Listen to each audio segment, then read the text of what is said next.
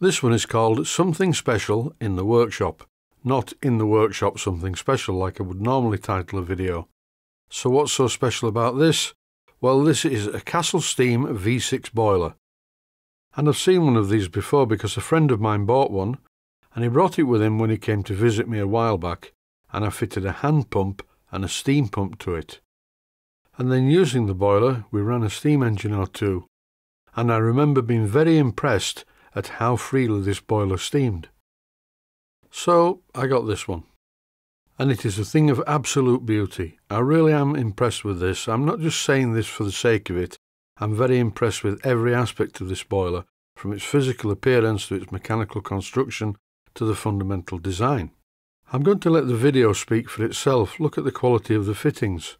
This is a 3-cock water gauge, and believe me, these are not cheap items. And not forgetting the superb fire hole door. It's a work of art. Not only does this beautiful fire hole door have an air vent at the front, it has a baffle plate, so when you open the air vent to let some air into the fire, this baffle plate deflects the flow of air so it doesn't just rush up the tubes, because any cold air rushing up the tubes would cool the boiler down. The design of this boiler allows it to be a dual fuel boiler. It will run on gas or it will run on coal. I'm going to fire it using coal, so the holes in the fire hole door are very useful for letting air over the fire to reduce the amount of smoke made by the fire itself. The top cap of the boiler, which supports the chimney, is held onto the boiler just using 3 bolts. These are 6BA bolts and they're clearly marked with an arrow. I'm going to remove them so I can take the top off and show you what's inside. And inside the top of the boiler it looks like this. So what's going on here? This is the wet header, which takes wet steam from the boiler, and it feeds it to a radiant superheater element that goes right down the middle of the boiler back into the fire, and then it routes it to the output. So what's all this other piping? What's this coil of piping? This is a boiler feed preheater. The clack is at the right hand side, so the cold water comes in, goes around this pipe a couple of times before it goes into the boiler. And because this pipe is in direct line of fire with the fire that's coming up the fire tubes, the tube gets hot. So the cold water that's been fed into the clack valve from a pump or whatever's going to feed the boiler starts to be heated before it even gets into the boiler. This device really is known as an economizer because effectively I think it saves energy.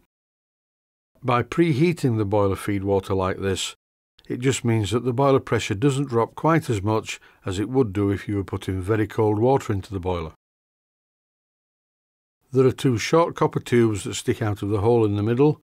One of those is the steam blower that directs a jet of steam up the chimney to draw the fire, and the other one is connected to a union on the outside of the boiler, and this allows connection of the exhaust from a steam engine to the boiler itself, and the exhaust is immediately routed up the chimney, and that will really draw the fire.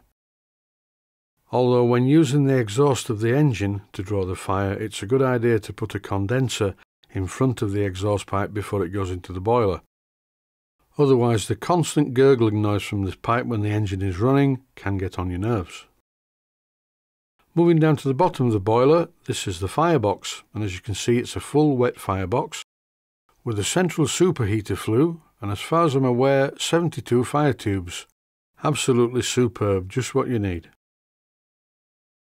And it gets better. This is the ash pan, and it has a fire grate in it for a coal fire. So I'm going to remove this because today I'm going to test run the boiler using a gas burner. And purely by chance, my little gas burner that I bought a while back that was incredibly cheap, and it came all the way from China.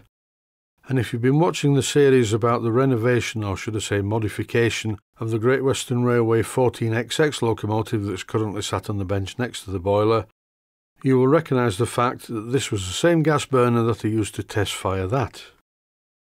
And it's completely by pure luck that it is a perfect fit in the ashpan base of this V6 boiler. And with it in position, I've turned on the gas and now I'm lighting it. So it's not exactly the most ferocious flame I've ever seen, but I'll shut the firehole door and see what happens. I'm sure it will eventually raise steam, because it did on the locomotive and I was surprised how much steam I got from that. I'm shutting the vent on the firehole door because I don't think that needs to be open, And when I put my hand over the chimney like this, I really am surprised how little heat there is there. And the gas flame is okay. I would think this is pretty hot. I would not like to put my finger through into the fire hole to test this. In under 10 minutes, believe it or not, there is 40 pounds per square inch showing on the gauge. And not long after that, it went up a lot higher. I'm going to run this boiler for starters at 100 pounds per square inch, which is fairly high. But that is the working pressure that is clearly stated on a maker's plate at the front of the boiler. And here it is, running at 100 pounds per square inch. And the good news is my carbon monoxide alarm that's fitted in the workshop just remains silent, which means that the burner is burning efficiently.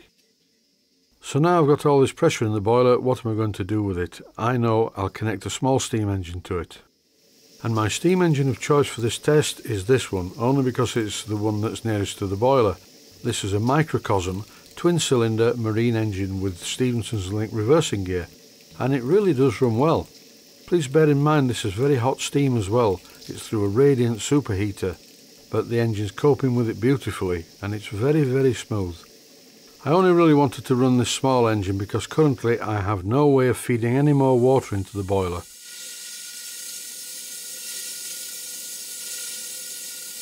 This is the blower, and it's very noisy, and it really is blasting a lot of steam up the chimney. I would say that possibly a blast of this ferocity is more than I'm ever going to need. And Castle Steam have covered all the options. It's a very simple job to make a much smaller nozzle for the blower, as the end of the blower pipe is threaded to take one.